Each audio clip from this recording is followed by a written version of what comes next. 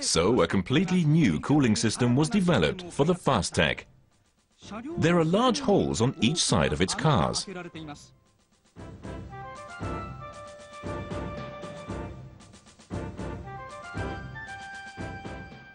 When the covers are removed, we can see that these holes open into a duct connecting to the inside of the car.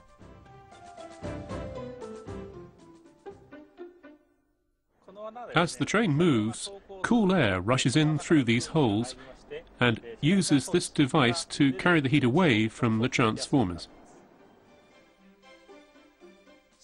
These pumps are also used to make the cooling process more efficient. The heat is tremendous, so water is used for cooling as well as air. In the fastek, the heat from the transformers is first carried away by water. The water is circulated by pumps so that it can be cooled by air forced in through the holes. This combined air and water cooling system has never been used before on a high-speed train.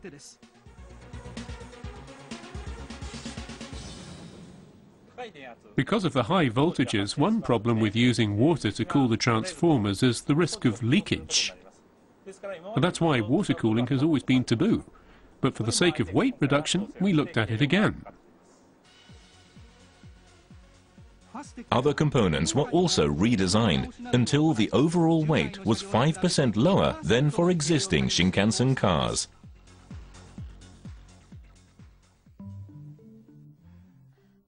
Challenging one of their own taboos shows just how difficult the development process was.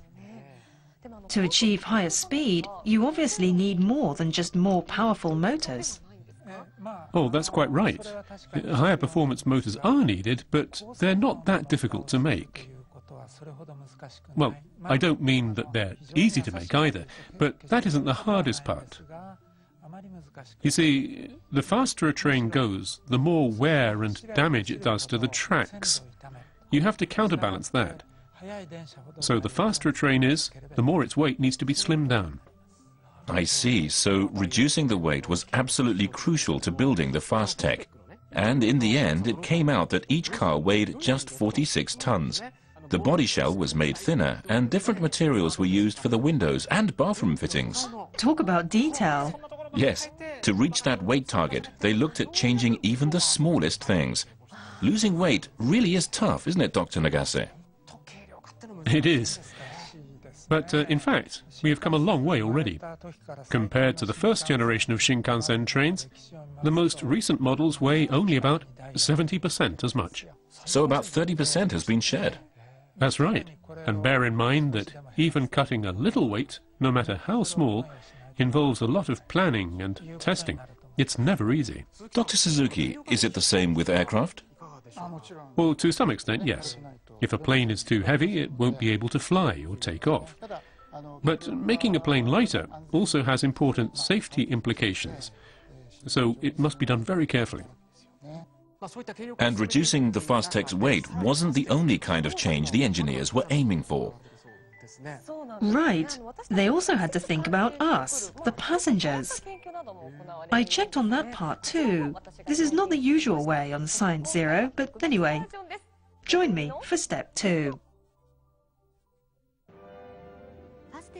A new approach was taken to the car interiors in the quest for passenger comfort.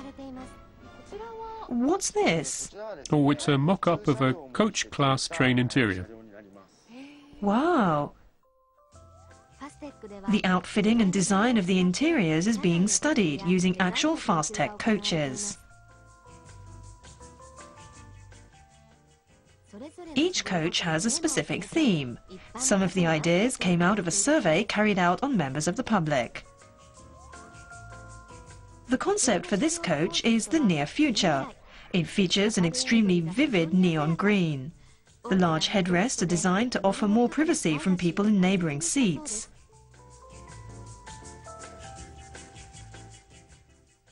This coach has a more laid-back atmosphere.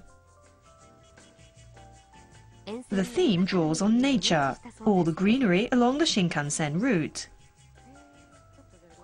Many other experiments with interior design are underway. Any other new ideas? Well, yes. Have you noticed that the colours of the interior lighting change as you go down the car? So they do, yes. Well, we can change how the interior looks and feels by combining the pastel-coloured lighting with ordinary white lights. We're working on it. It's a work in progress. Yes, it is. Out in the deck area between cars, the corridor has a noticeable curve. This layout prevents the entrances to the lavatories from being visible from the seats. Women prefer it. It's more discreet.